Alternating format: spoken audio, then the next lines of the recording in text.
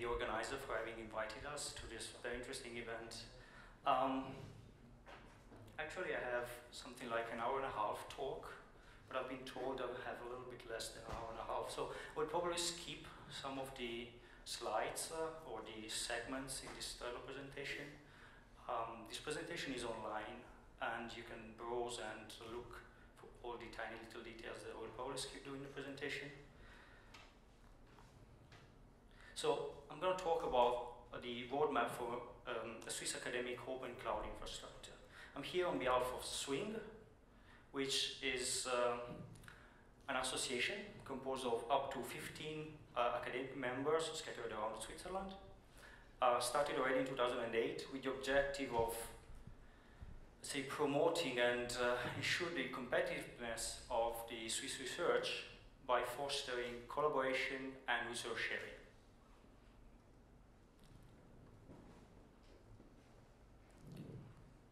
As said, I would probably skip ahead some of the details.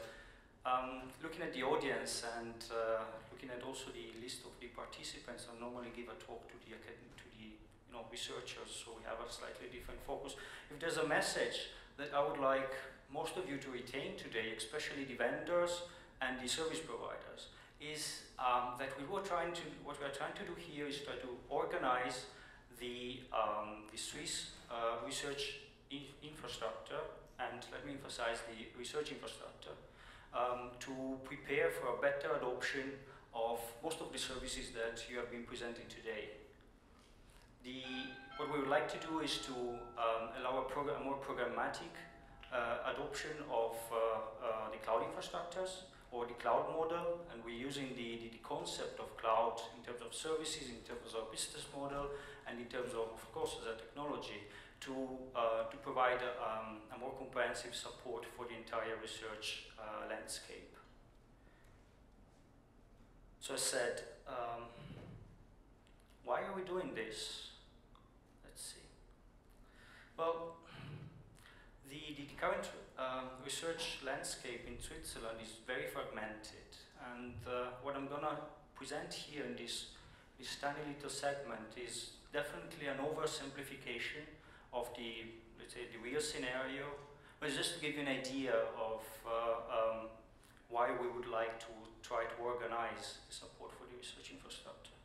So the first point is that the research infrastructure is planned jointly, and by this I mean that every provider tends to plan the way it organizes the research infrastructure in-house by looking at its own use cases, by looking at its own individual stakeholders, and there's a little coordination among the different providers. And this tends to have a relatively big impact for the end users.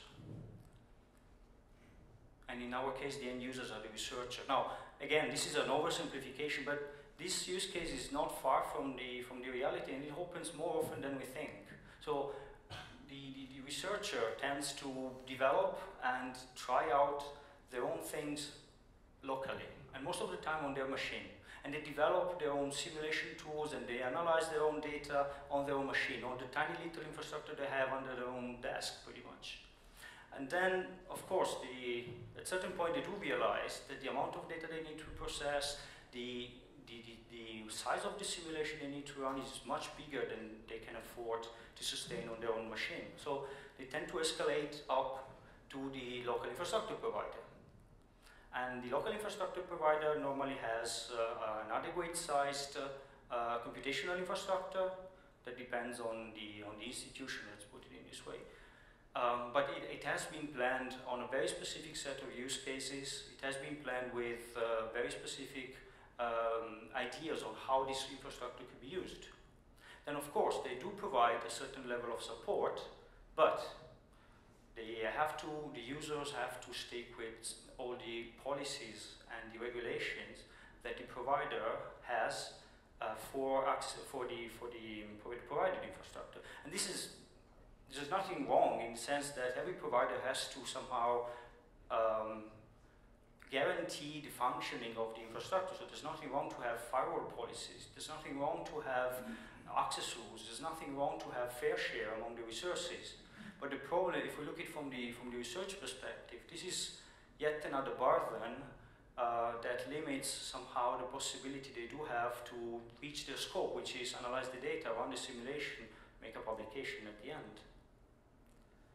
And in fact, the scenario, the research landscape is changing quite rapidly, and it is becoming more and more common that research groups from within the same institution, from different institutions, needs to share knowledge and resources and bring that data, bring that representation of molecules that needs to be tried out, bring that methodologies that needs to be somehow shared. And it happens quite often that the current infrastructure that each of the group has at its disposal has not been planned to allow this kind of sharing. So what's happened? Oh, then I buy my own. If I can, I rather buy my own tiny little infrastructure that is sized for, at least for the problem that I try to solve now. I put it in under my desk again, or in a part of the machine room that I have access to, and then I run it the way I like it. It's suboptimal, but at least I obtain my objective. Or I team up with other groups that are trying to do similar things, and then we form tiny little communities, and then we try to somehow develop a platform that supports our use cases. Then the other problem that we've seen within the research infrastructure landscape is that the support for the researcher is somehow not organized.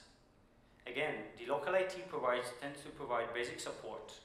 I can help you compile your code, I can explain you how to write your MPI directives, and nothing more than that. In fact, IT has limited capacity for this, so there's, of course, this is also a challenge for them.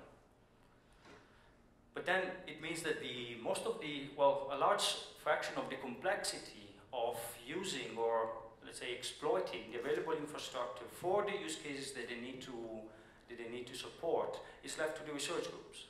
And the research group have zero interest in developing perspective solutions, things that are scalable, robust, and that can be adopted by others.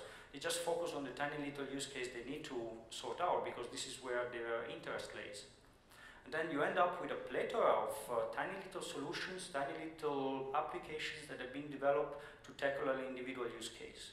And because the group has already invested quite some effort into this application, this use case, those tiny little ad hoc solutions tend to become the de facto standard. So it happens quite often that a research group base a relatively large fraction of their support infrastructure on things that have been written by a PhD student 25 years ago, and nobody knows how to modify it, and everybody hopes that it will still work. Then of course the community tend to be a little bit more organized. They are much more influential at the funding agency level, even though they have to negotiate every time the funds to support their own organization and their own organized infrastructure. They indeed build a support infrastructure, but they tend to focus on their own use cases. And there is no national strategy, so there is no an attempt to put all those effort into a coherence. And then also the funding model is suboptimal, let's put it in this way. I won't enter too much into the details, but let's put it in this way, the frequency with which the current research activity is changing is higher than the possibility that an individual research group has to allocate funds to buy the next infrastructure. Most of the time is also very different from what the research provider can authorize. But it's a matter of fact that the needs that a research group might have in order to exploit certain new methodology or analyze new data are somehow actual, and they struggle with the idea of how do I find resources and the money to support this. So this is where this association steps in and try to somehow make the case that by having an organized program where the entire research infrastructure is organized, is planned together with the research community, will make somehow the adoption of new standards, the development of community services, and the planning of the next generation infrastructure more optimal. And we plan to do through three main pillars. The social engagement part is, well, I don't have to explain you how critical and important it is that you reach out your customers and explain and make the case that the product you're trying to sell is somehow optimal for them. In this case, the idea would be to establish a mechanism for the providers and the researcher to communicate a little bit more on the type of issues, on the type of problems, and on the type of planning that they would need to have. And of course, it's, I don't know whether this will end up in the equivalent of a Swiss academic social network, but the idea really would be to create a certain feeling of belonging into the Swiss academic network. This will also ease the dissemination of the information and the propagation of the new trends and technologies that we would like to push to a certain extent. Of course, the innovation, as I said, the critical issue here is to make sure that the community have a mechanism to express their needs the moment they need to have, they have these needs, and to provide solutions, to provide an audience for discussing these needs, to provide an audience to turn these needs into an infrastructure requirements, and to provide a solution. So the innovation is an idea of creating a mechanism to collect challenges, this is what we call challenges, to discuss and evaluate challenges within the community, and to favor the emergence of solution by the discussion, by promoting a discussion between the infrastructure providers and the researchers as well. We think also this is probably an efficient mechanism to favor the adoption of agreed solutions and avoid. The idea will not be to standardize everything into a single solution, but to at least minimize the duplication of the effort induced simply by the fact that communities are not aware of what the others are offering. Most of the time they simply think that because they're doing a different science, it's completely different from their own, so their own solutions will not map well with what they're trying to do. And then the service portal is where let's say the resources are effective, made available, and here we're working on two pillars. This is where we are a little bit more active in the sense that we have the luxury of having national funded projects to establish, let's say, seeds of this type of approaches from the infrastructure point of view and from the community support point of view. So at the infrastructure level, we are deploying, or we're favoring the adoption of a federated infrastructure as a service model. All the partners that do collaborate with us are deploying OpenStack. So we are simply trying to make sure that we do present this federation of OpenStack instances scattered around a few partners in Switzerland, not as a single infrastructure. As I said, I couldn't find a better wording for this, but the federation doesn't really happen at the service level. It happens at the access level. So we allow users to access the various instances of this infrastructure based on a use case policy. So we evaluate the use cases and we decide which one fits better. But already having the advantage of having a common interoperability layer, which is OpenStack in this case, greatly simplify our task.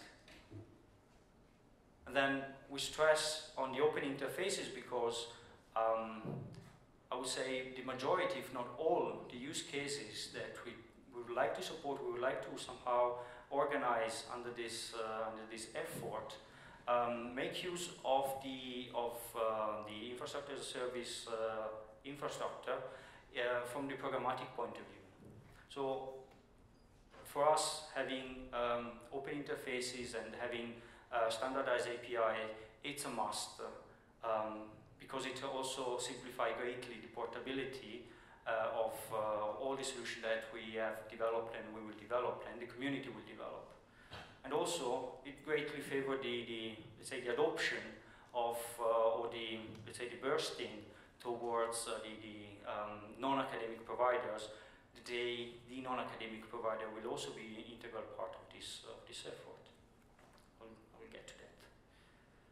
Of course, the single sign-on, it's a wish that we inherit also from the previous infrastructure project.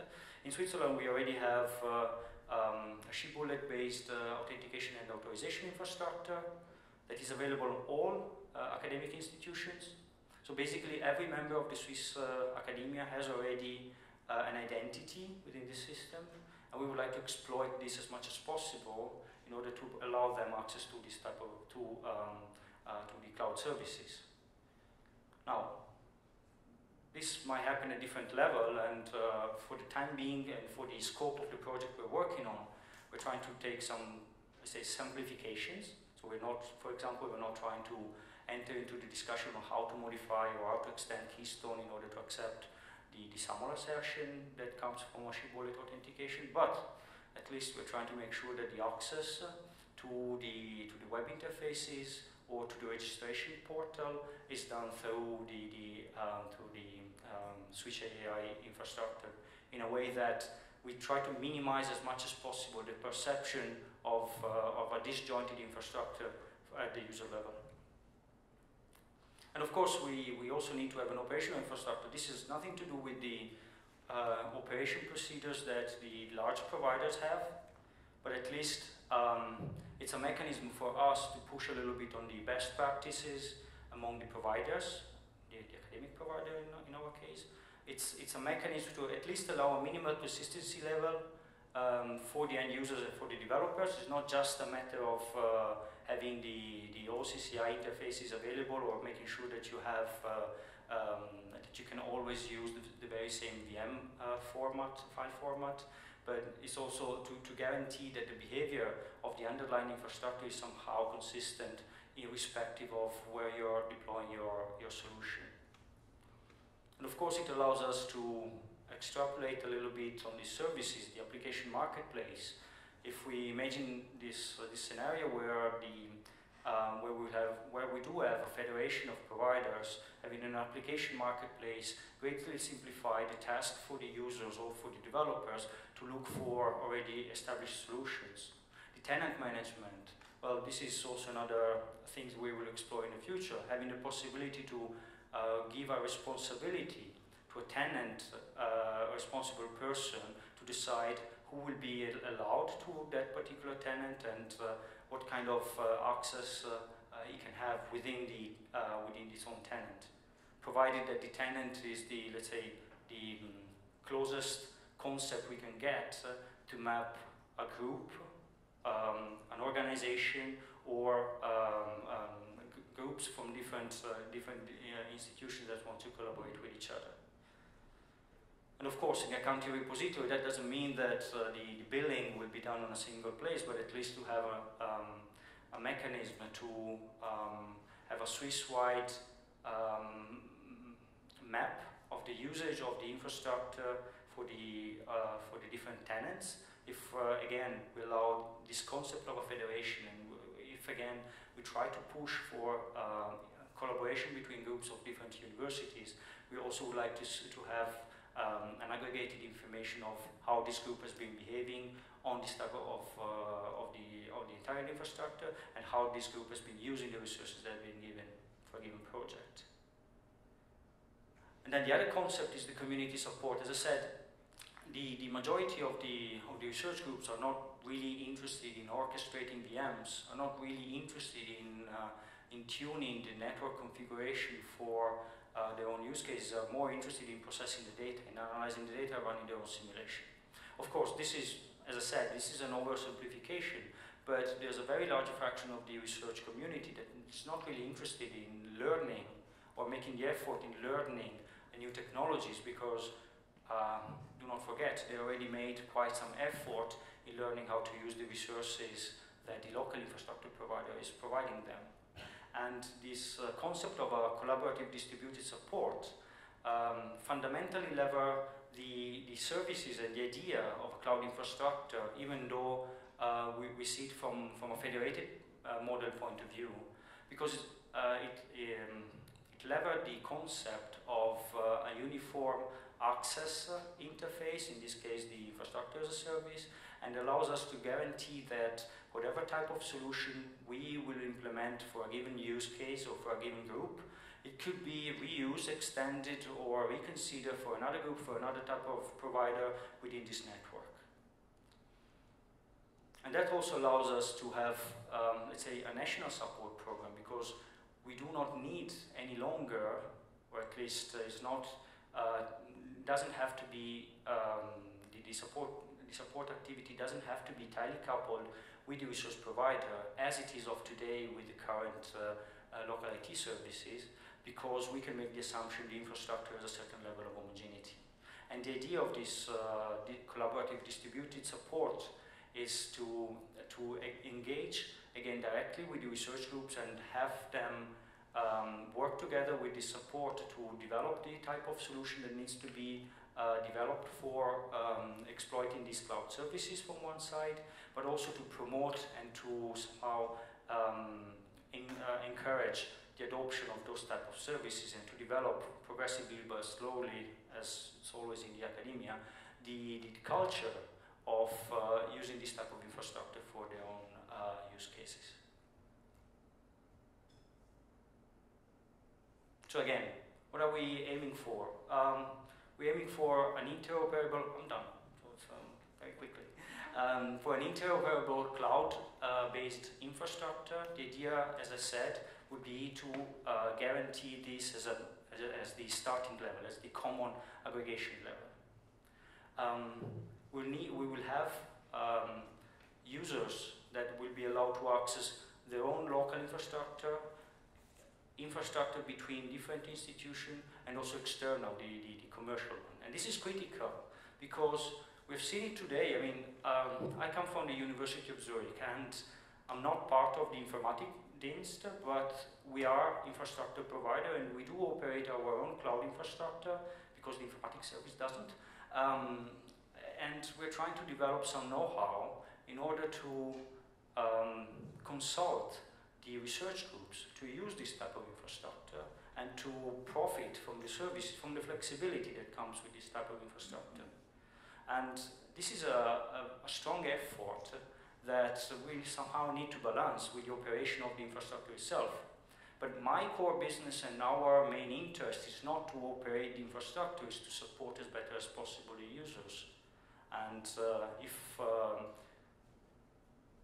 a provider can allow me to access its own infrastructure with the same type of interfaces and with same type of, let's say, services that I can operate in-house, much better, I hope. The transition from the in-house infrastructure to an external one, it's going to be relatively transparent for the end user. Let's not enter into discussion on how we protect the data and how we move the data. But if we look at it in terms of the solutions that we do develop, the orchestration of the VM, the mapping of the VM into the processing of the data and everything like this is completely transparent. The fact is that we're really aiming for a cloud-enabled computational research, because we don't know when, but it's likely that it will happen, that the vendor will probably take over let's say, the metal part of the research infrastructure. And having already a research community that is educated, has cultured with the idea of using services with this type of interfaces, with this type of services, it greatly simplified the adoption of and the migration of the entire infrastructure towards towards an external provider. Of course, the idea is also to because we might help the communities to develop services that might be adopted by different groups within the same community, but different groups from different communities.